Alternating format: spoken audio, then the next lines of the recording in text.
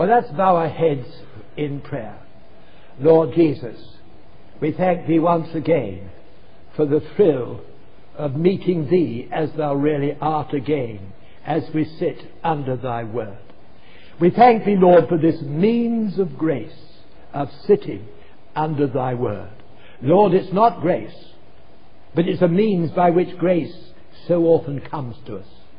It's that thing which Thou dost use for the perfecting of the saints, Thy holy word and the truths within it. And we ask, Lord, that the Holy Spirit this morning shall give us an understanding, a spirit of wisdom and revelation in the knowledge of Thee. Oh Lord, these things are not understood by puzzling them out, but by revelation. Give us just that. May it be all over the place. People seeing what they didn't see before. Understanding. Making application. And Lord, we thank You for the love that does apply Thy word to us, that pinpoints our need and position and the provision You have made for them. Lord, it's sometimes quite astonishing how Thou dost fit message to need.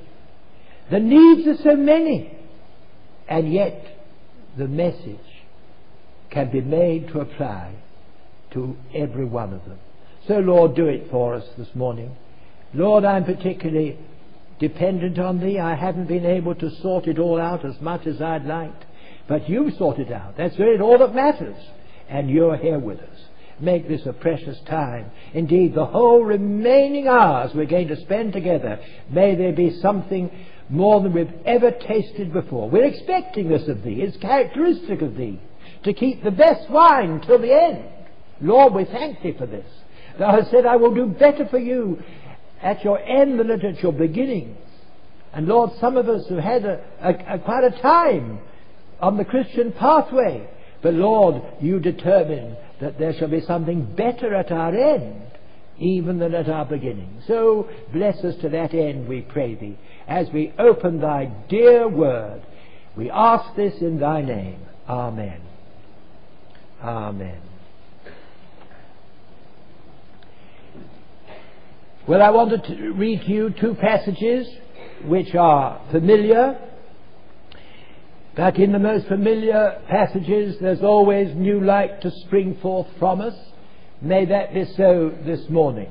I'm reading the two passages in John's Gospel in which the imagery of living water is used.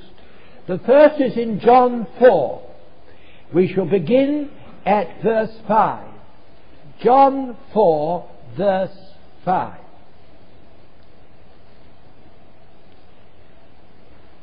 Then cometh Jesus to a city of Samaria, which is called Sychar, near to the parcel of ground that Jacob gave to his son Joseph. Now Jacob's well was there. Jesus, therefore, being wearied with his journey, sat thus on the well. And it was about the 6th hour. There cometh a woman of Samaria to draw water.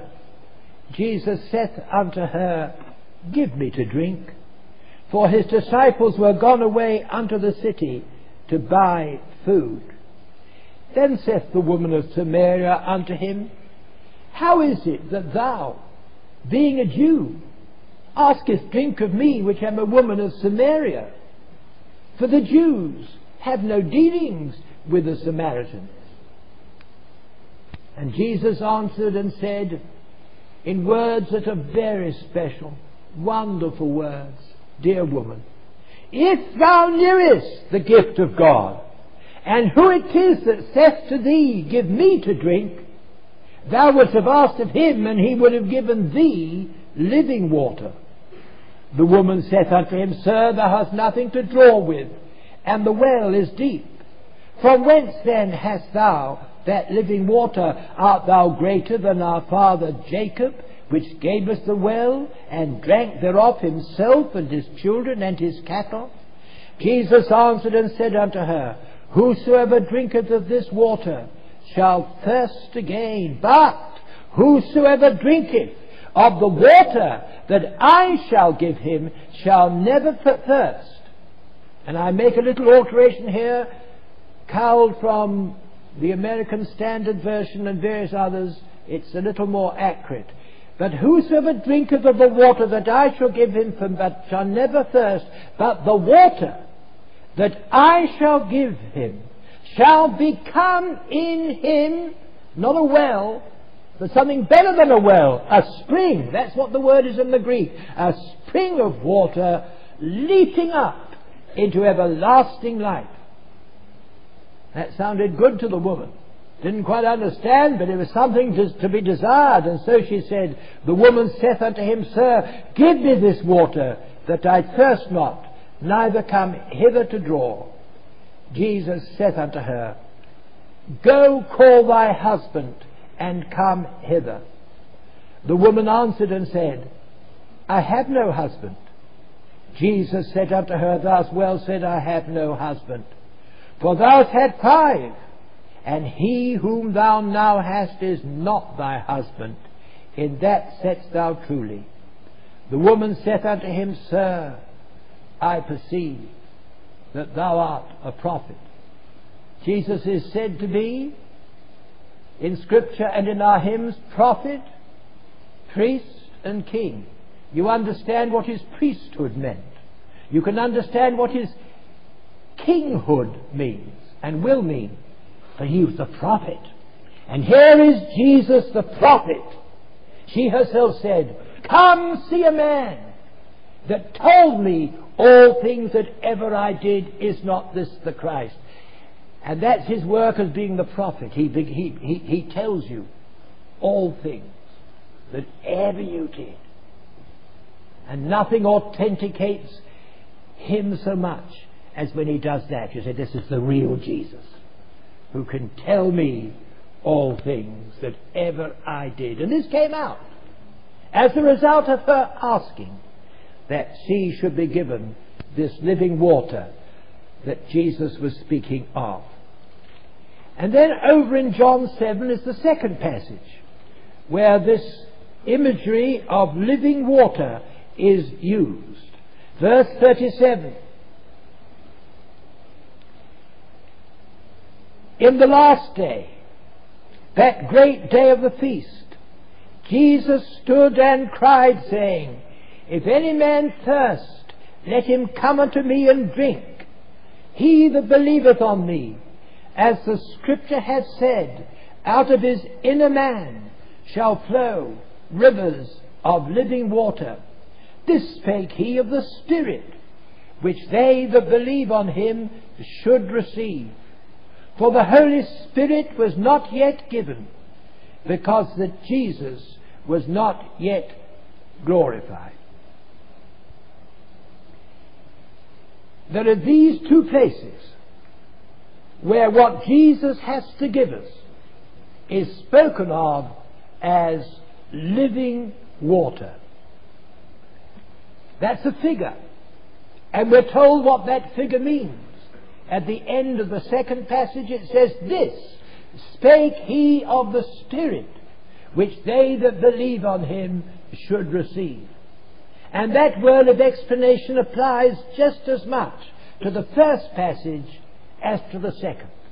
And so Jesus is speaking to the woman at the well about the Holy Spirit in the same way that he was speaking about the Holy Spirit later on in John 7. And these two passages together give us two sides of the work of the Spirit among us. In chapter 4, the story of the woman and the well, we have the Holy Spirit referred to as under this phrase, in him, the man who's drunk, a spring. In him, a spring. In you, a spring. And then in chapter 7, out of him, rivers of living water. John 4, in him a spring. John 7, out of him living waters. In John 4, that spring is something for you, by means of which and by means of which alone you're going to live the Christian life. In him a spring, the dear Holy Spirit. But in John 7 it's something for others out of that man who has received the spring. There's going to be something not merely for himself, for others, rivers of living water, that they may be blessed, that they may have their thirst slaked, and that they may enter into.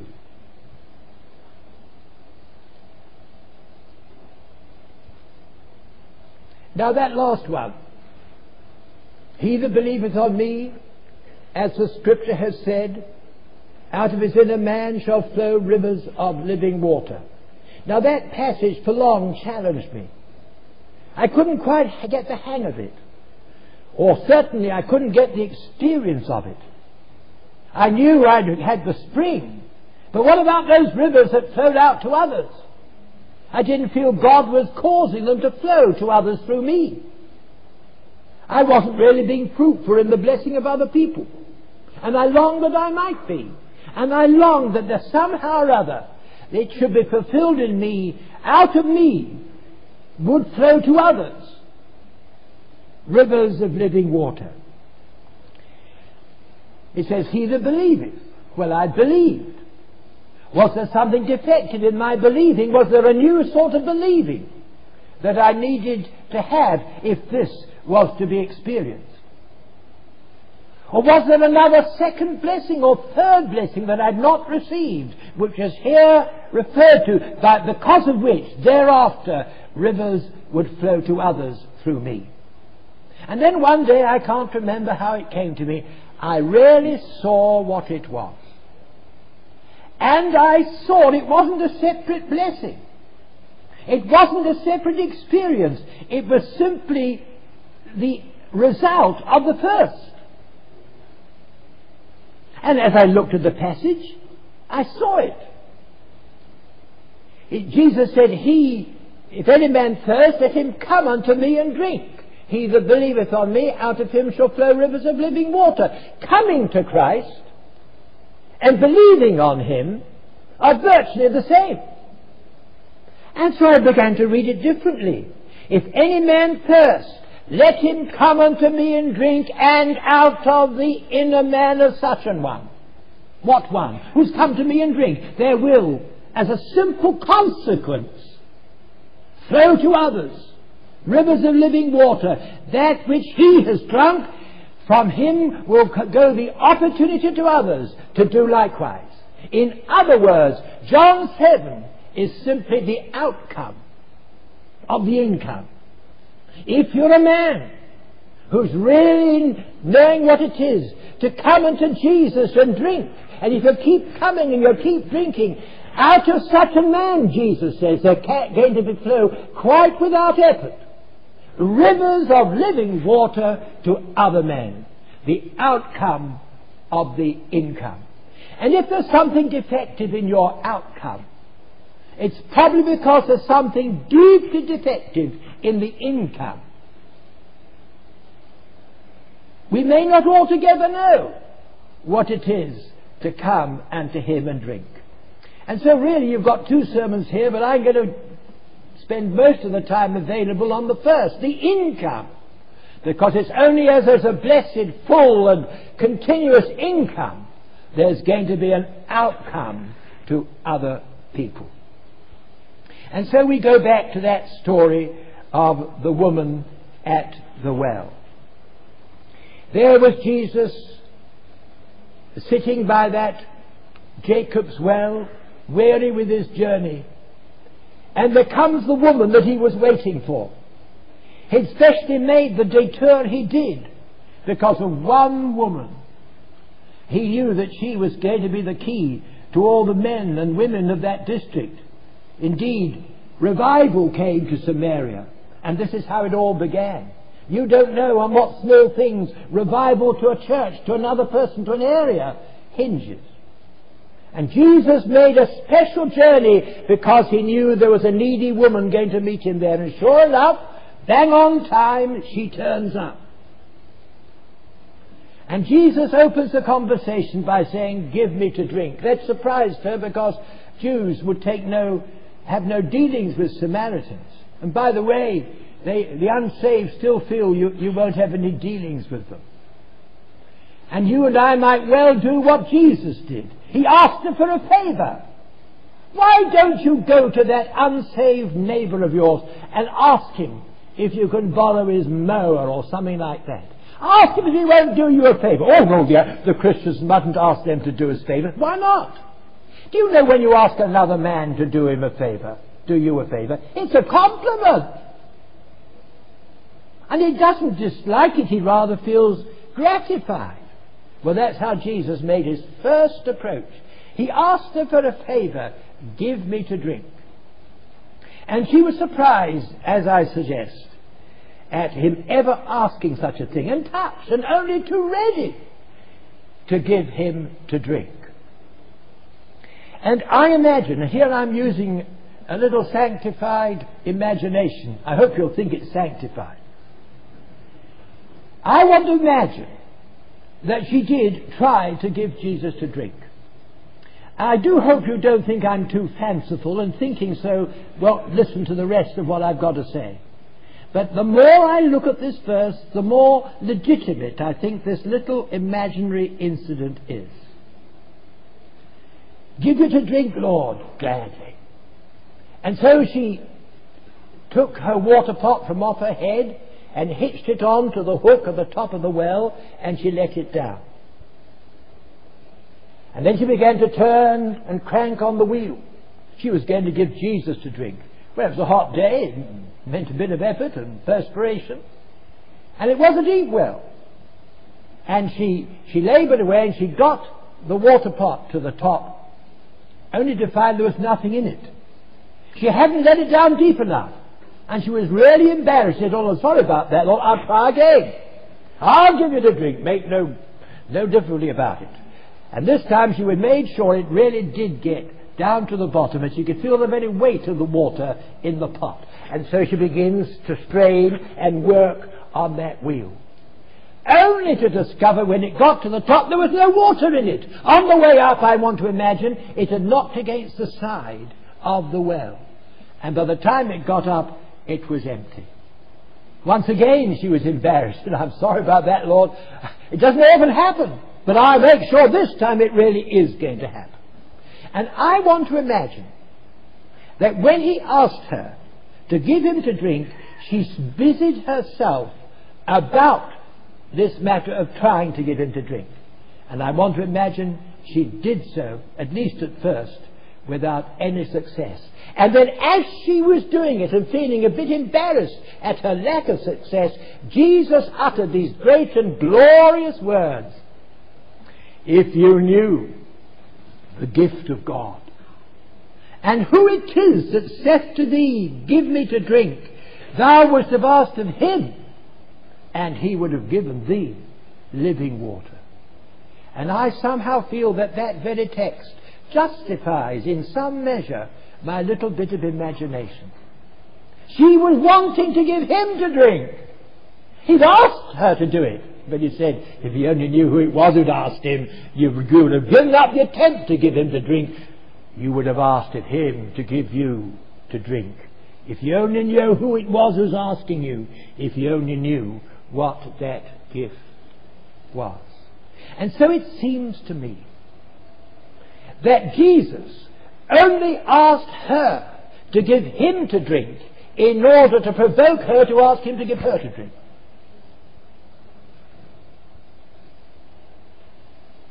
Now, our first encounter with Jesus, with God, with Jesus, is invariably hearing him say, give me to drink. He comes to you and he asks you, give me to drink of your service. Give me to drink of your love. Give me to drink of your days and hours in devotion. That seemed to be the first impression we got from him. Sometimes the preacher virtually said it. And what came to us from the pulpit was a call from God to give him to drink. You know, we don't always get much of the message of grace from the pulpit. And the sinner doesn't always get it. And the saint doesn't always get it. What seems to come over to us is a call for us to try and give him to drink. And our first response was it not an attempt so to do? Give you to drink, Lord? You want to drink of my poor life, of my days, of my love, of my service? What a privilege. And maybe you walked the aisle and your intention was to make a vow you were going to give Jesus a drink. That might have been what happened when we first made our first stand. It could well be what's really happened when we've wanted something further in the Christian life. We've heard him saying to us Christians, give me to drink. And our response has been to decide to do just that. And so we try to give him to drink of our love, of our devotion, of our prayers, of our service, of our holiness. I don't want to give Jesus vinegar to drink like they gave him on the cross. I want to give him water to drink, real love. And so we try to produce those things with no more success than I imagine that woman had. Again and again we try to give him to drink. We crank on the wheel. We're really going to be different. Now we've tasted revival, this is it, I'm going to give him to drink. Come on now. And you go home with such bright ideas of what you're going to do for him, how you're going to satisfy his heart with your love and your service. But what's the result? The good that you would, you don't do. And the evil that you would not and said you wouldn't do again, that you did. And you found, try as you will, you didn't succeed. And again, the water pot was presented to him empty. No one cranked harder on the wheel than Paul. He tells us about it, how he tried to give God to drink. And who shall deliver me? Now, why should this be such a common experience? And it is. It's been alluded to already in this rally. Well, I believe that the well from which we're trying to draw water is an empty well. What well are you trying to draw from? Your love, your service, your prayers, your witness, etc., etc. Where are you going to get it from? Well, you say, of course, from myself. That's why you don't succeed. Because the well called self is absolutely barren of holiness, barren of spirituality, even in the converted, even in those that might be called sanctified. It's made no difference to the well of the old man, what Paul calls in another place the flesh. The flesh can have very good intentions, but when it comes to it, it just doesn't succeed in getting it. Paul said that. I know that in me, that's in my flesh, there dwelleth no good thing. Listen to this. For to will is present with me. I'm willing. But how to perform that which is good, I find not. I try, but there's just nothing in that old well. But we don't believe it to start with. And we've got to learn by failure that this is true. Oh, the blessed ministry of failure. How good it was that Peter fell flat on his face and denied the Lord. He discovered there was nothing in his well. He discovered what Paul discovered. In him was no good thing. And if there's going to be any real Christian life emanating from him, it would have to be on another basis than merely noble attempts to do more and be more, because that's ever the way of failure. And all the time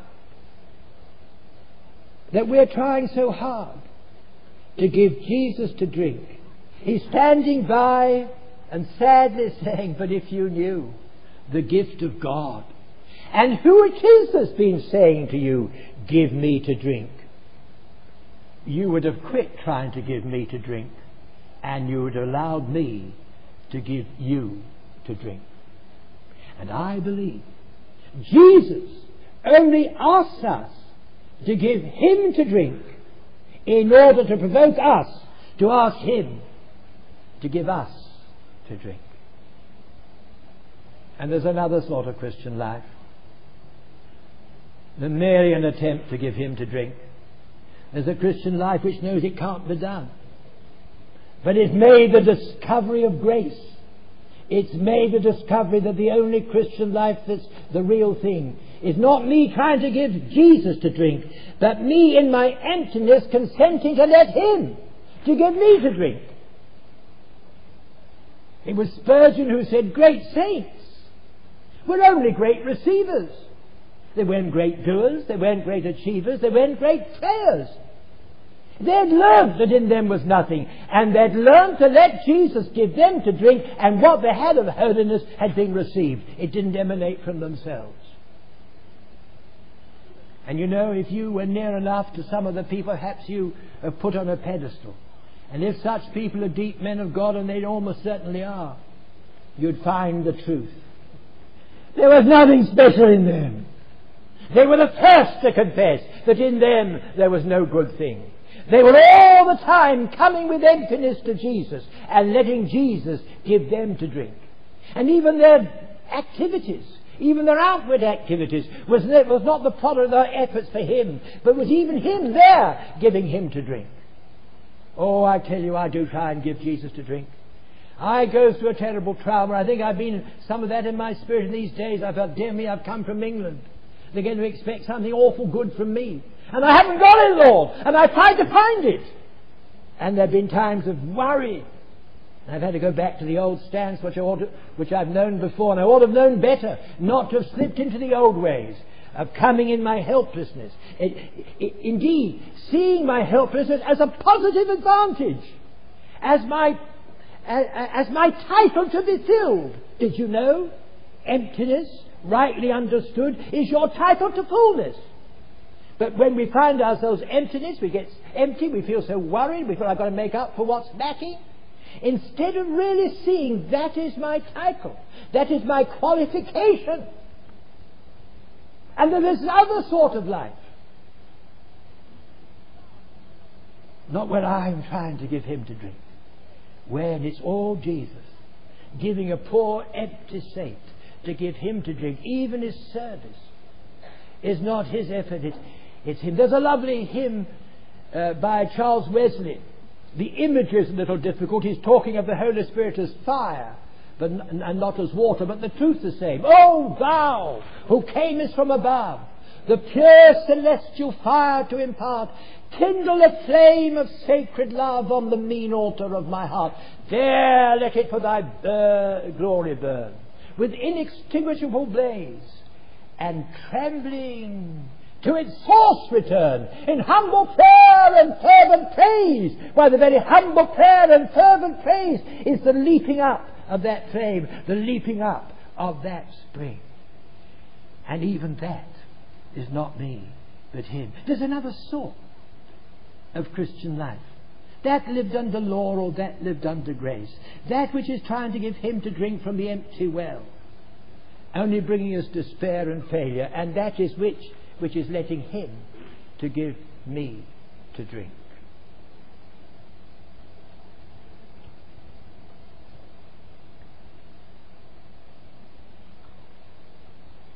And so it is, the Holy Spirit is not even a well from which you've got to draw water by means of much effort, cranking on the wheel. No, he's not a well, he's a spring. And there's a difference between a well and a spring. A well sort of collects water from around, but a spring is a source of it, an artesian spring that leaps up. Spring thou up within my heart, rise to all eternity. You all know the name of C.S. Lewis.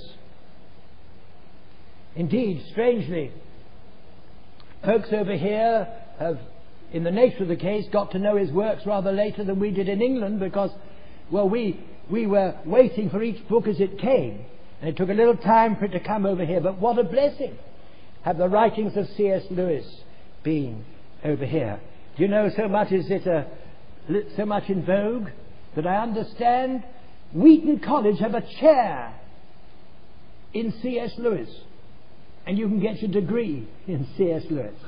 Well, why not? People get their degrees in all sorts of crazy things, but this is precious. And all it does is to point in a new way to Jesus. And he wrote some poetry. And here's a poem which is very little known of his. But you know, it touches me when I read it. Let me read it to you now.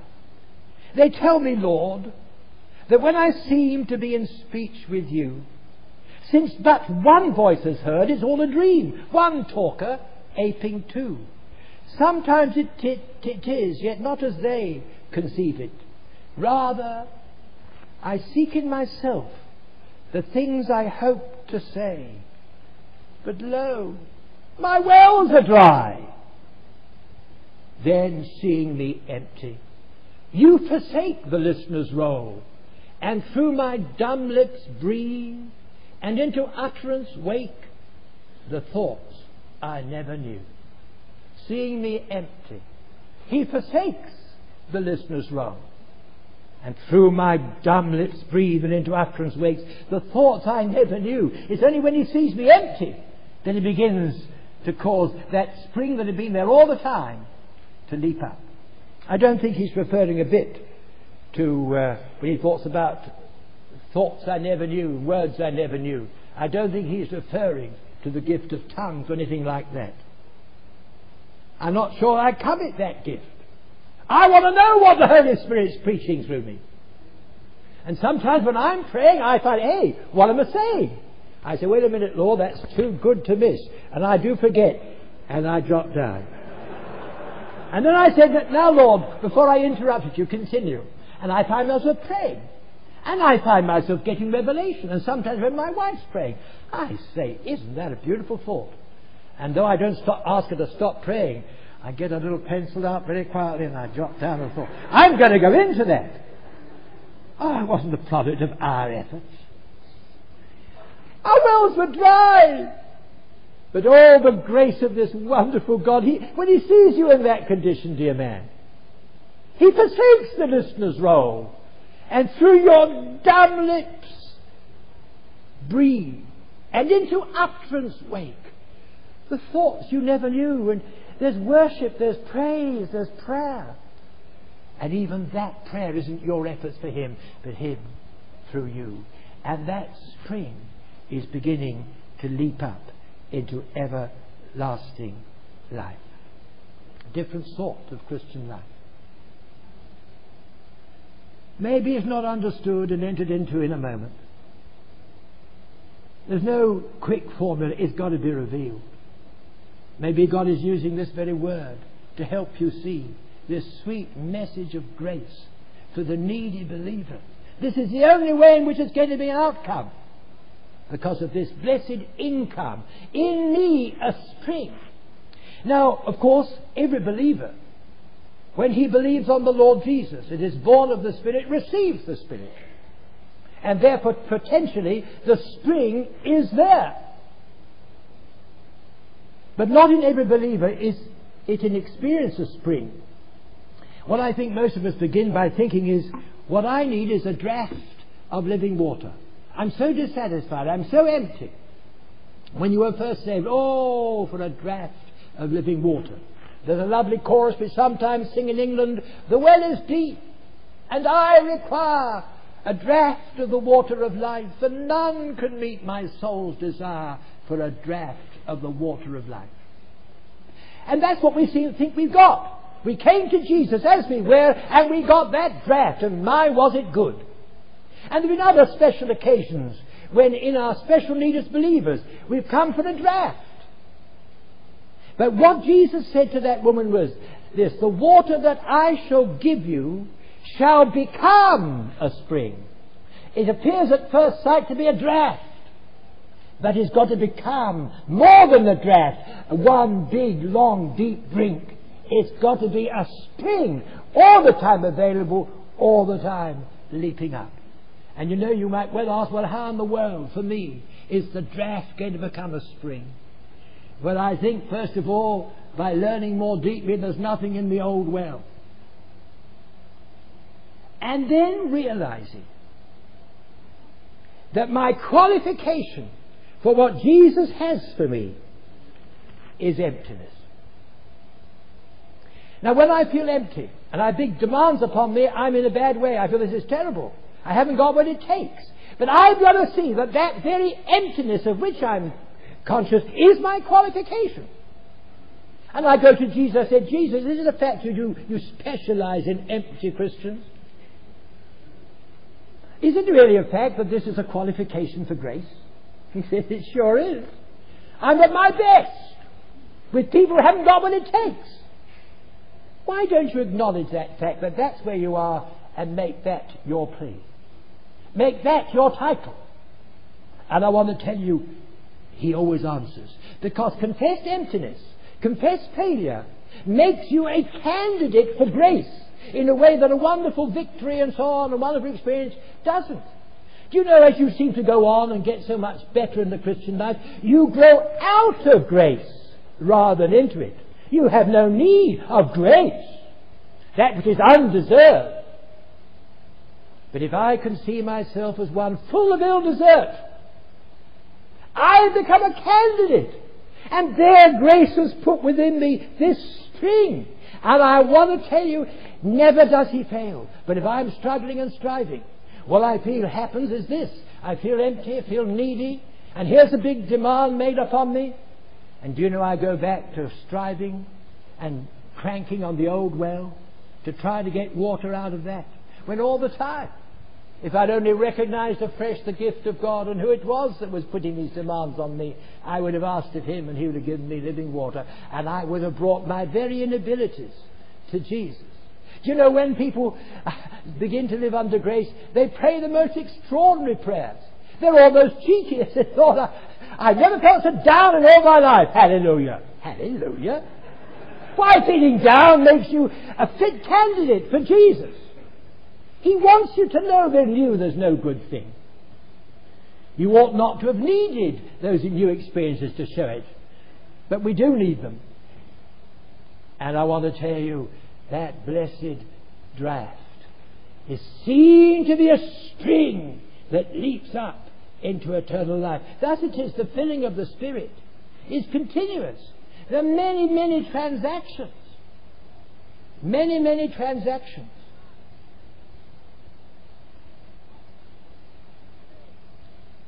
When you begin to be filled with the Spirit, and the beginning of a path like this, your weakness and his fullness meeting. There are times when you will, for the moment, be in despair, and you will be tempted to go back to struggling on that old wheel again. But the Holy Spirit will show you in you a spring. And you'll find that from within. The filling of the Spirit is not to be regarded as like filling a cup at a faucet. But it is this picture of the spring inside. We are filled from within. We are filled by the one who's been there all the time, but who's not been drawn on. But we've been striving. And that blessed one leaps up within our hearts. Well, now, this sounded good to the woman. And she said, Sir, give me this water that I thirst not, neither come hither to drink. Jesus said, do I understand you rightly? You want this living water? You may not understand too much about it, but whatever it is you want it, yes, Lord, I do. I'm not a happy woman. This sounds as if I'm going to become one. He said, all right, you can. But why just you yourself? What about your husband? Why don't you both enter in? He said, go and call your husband. And Jesus knew he'd touched on a sensitive spot. And you know, really, it is a sensitive spot.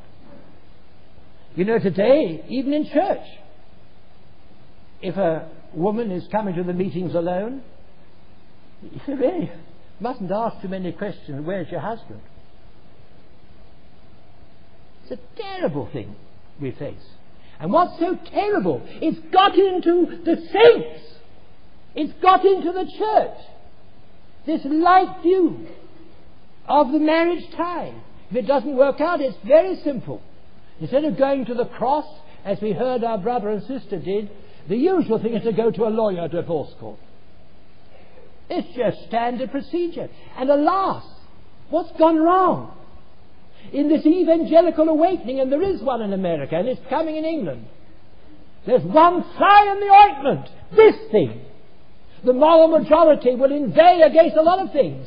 Do they inveigh against this loose attitude to the marriage tie? They daren't mention it because some of their own supporters are involved. You don't know where you are today.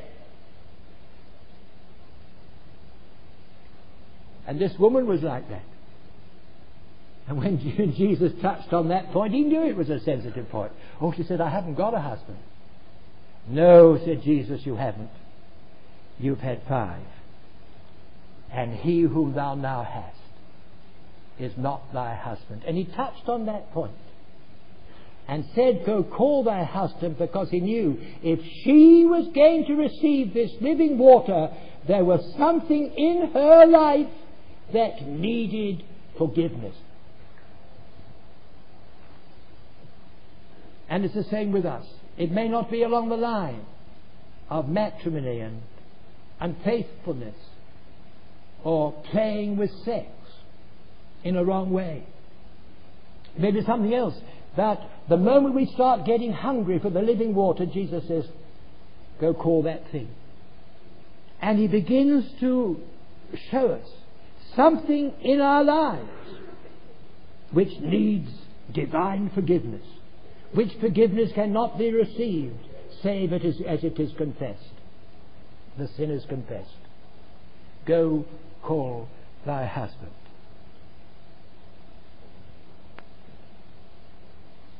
You know, it's really as if, though the spring is there, if you're a believer, debris has fallen into the spring.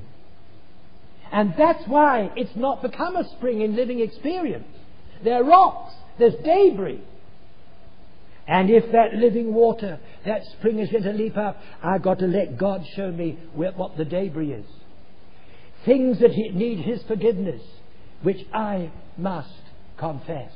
And so he's ever the prophet to us, the faithful witness, and he doesn't fail to show us what the debris is, as he did for this woman. Now it's very interesting to see what the debris was for this woman. You might think that she was just an oversexed woman. I don't think she was. It was not until I heard an African, Bishop Fester Coventry, speak on this that I understood a little more. He was so sympathetic toward her. Most of us are very condemnatory. And he said she was simply a woman looking for happiness. It wasn't mere sex. It was happiness she wanted, like everybody wants. And when she first met that man, she said, this is the way for happiness. We're going to be happy together. But he was a failure. And she failed to find her happiness with him. And so she left him, or it was dissolved. And so somebody else came along. Here's happiness. And the same effect. And what she did was really done in the pursuit of happiness. And may I say, I don't think the sin that Jesus was pointing to was those early marriages which went wrong. It was the last one. This was the real debris. And he whom thou now hast is not thy husband. He's somebody else's husband. That's it. That last man was somebody else's husband, and she'd stolen that man from another. And there was a woman left alone and weeping because she had stolen him. And he whom thou now hast is not thy husband. That was the debris. That was the sin. It's what you might call one of the forgotten factors in sexual misdemeanor. I've got a book on it. You've probably seen it there. Forgotten factors. The things we don't see are involved. We try to repent of these things. We never get the full answer of grace because there's some factors we've forgotten, and so often it's the wrong done to somebody else. She might have said, oh, I know I was a bit lustful. We just let ourselves go. No, that's not the main thing. You're a thief. You've wronged another. He whom thou now hast is not thy husband.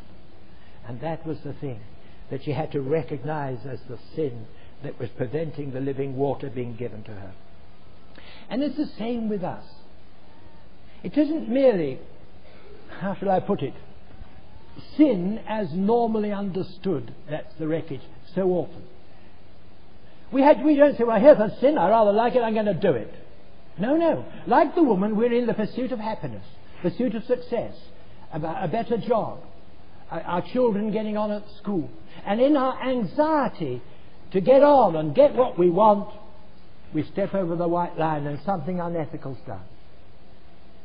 And very often the unethical thing is somebody else has been wronged. And you could just look at the thing you've done. Was it right? Was it wrong? David, yes, he tried to confess his adultery, but he didn't get through to peace.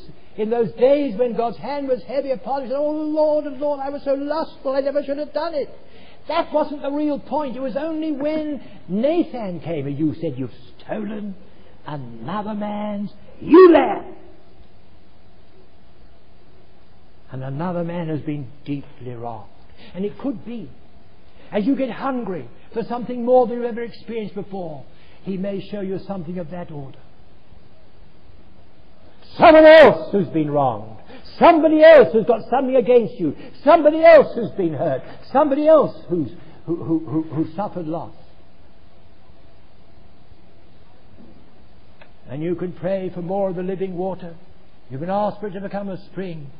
But you've got to let Jesus tell you, if he wants to tell you. If this is the issue with you, go call that husband, go call that thing, and he wants to show you. Something like this, it may be in the realm of our relationships between men and women. It may not be at all. But the principle's the same. It isn't you've gone out and had a good sin for the sake of it. But in your anxiety to get on and get that job, you've told a lie. That young man, in order to get through that exam, cheated. Or it could be you've been making up to somebody who's not yours. Somebody else's. All sorts of things of this order. It may be mere subtle things. Very subtle things. The Holy Spirit takes us right down to scruples. Sometimes attitude. Sometimes a spirit of unforgiveness. You haven't really forgiven it. And you know if you don't forgive it's because you aren't prepared to take it. A wrong's been done to you, but you won't forgive. It can be that way round. And that unforgiveness can be part of the debris. But how do you forgive a wrong? By taking it. Accepting the wrong. Being willing for that wrong to have been done to you. Foregoing your claim against that man. You have a sort of claim for reparation of some sort. And you can't forgive a man a debt of $1,000, even though you're sorry for the man. He's so embarrassed he doesn't want to meet you. You can't forgive him unless you're prepared to lose $1,000. You say, I can't afford it. Well, you won't forgive him that debt. And the same it is. I cannot forgive another unless I'm prepared to forego my claim against him and let it go. Jesus let things go. He told me the old account was settled long ago. He's given up his claim against me. I'm prepared to forego. This is quite a thing. And sometimes these big issues come when we're out for revival. When you're out for revival, someone has said it's the last 10% of the way to God, or the last 5% that brings revival. We've gone 50% of the way, 70%, 80%, 90%. My, are we not devoted? But that which brings new life to us, revival, is the last 5%. And that's when all sorts of things are faced which are never faced otherwise. And here was, if you like, the last 5% for this woman. Though it's a pretty big 5%. And so, well, I don't know quite what she did about that man. But she certainly went and told all the others, come, see a man that told me all things ever I did. But all I know is when I take these things and see Jesus having borne them in his body on the tree, that sacrifice was enough for God, and I call them by their name, I can be free. And I want to tell you, there's no hindrance to that spring leaping up and filling us with fullness and life and power. And others get the blessing. There's an outcome from such an income. I tell you, one way in which the outcome comes to us is you give your testimony. Because if you've had a new drink of the water of life and you found the spring, there's been quite a story behind that. The sort of story of this woman. And if you're going to tell us how you've been filled afresh and anew with the Holy Spirit from within, like we've been talking about, you'll probably have to tell us something about those rocks. And we'll be identified with you. Say, I've been my problem too. And from you to them is going the offer of grace.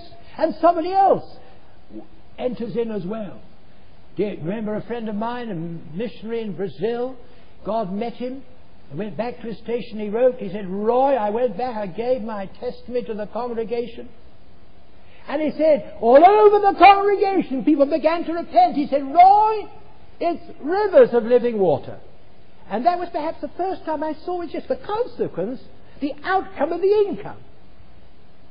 This is why testimony is so much used of God, as we all know. It's the rivers flowing from one man to another. And more than that, as you care for the other man, rivers will flow. We don't care, we don't love. The greatest hindrance in soul winning is not caring, not loving. But as you begin to move out in that way, you begin to act it. Lord, I may not feel very loving, but I can spend time with that brother. You find the spring leaps up and flows to them. Another chorus, love is flowing like a river. Flowing out to you and me, flowing out into the desert, setting all the captives free. Let it flow through me. Let it flow through me. Let the mighty love of God flow out through me. And I like that bit, setting all the captives free. Nothing ties up a person so much as to feel you disapprove of them. But when you've had a new experience of grace, you know seeing yourself again. And they get to know that you're releasing them. That you're not holding it all against them. And the captives are set free as the mighty love of God from that dear Holy Spirit whom Jesus has put, his other self, within you as a spring. And so I come to you then again, I end up with this great text. Dear struggling one, I've been that so often.